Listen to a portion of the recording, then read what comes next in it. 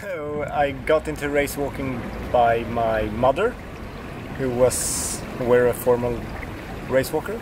So she brought me and my two brothers and sister to a walking competition when I was 7 years old. And the distance was 500 meters and I won it.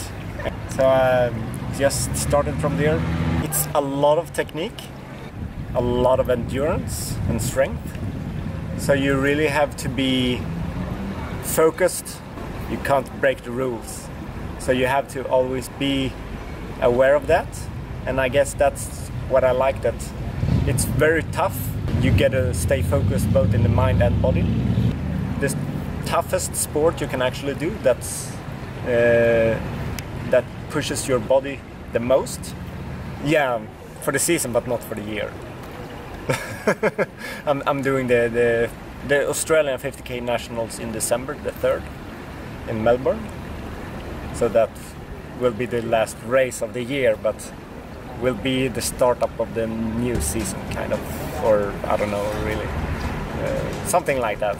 So right now it should be about 3,500 kilometers. The failures are actually very good, because that's when you learn the most.